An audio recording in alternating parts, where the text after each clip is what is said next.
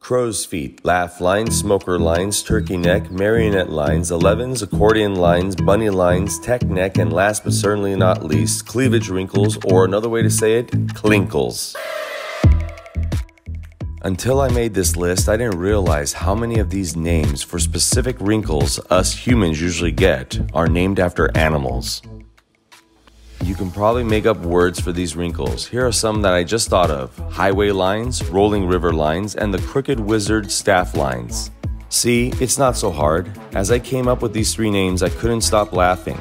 So maybe the people that made up some of these names were just trying to make us all smile. But then again, if you smile too much, you then could create smile lines. Is that a thing?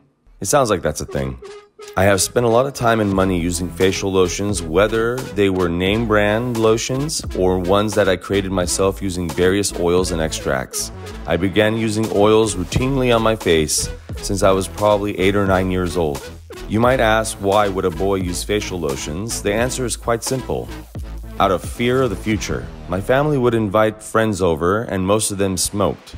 I remember as a boy staring at how bad their wrinkles were, and for what I could remember, they weren't that old. Ever since those days, I always, and I mean always, use facial and body lotions. Sunscreen didn't show up into my life till I started with sports, and especially when I was in the military. I still remember drill sergeants yelling at anyone that got a sunburn, screaming, "Private, you have destroyed government property." Hydrating, meditating, and breathing exercises are also extremely important for many things, not just how your skin looks and feels. Sleep is what I have issues with. The insomnia I have is a demon that I have been battling with since the war. I will conquer it one day, hopefully before it conquers me.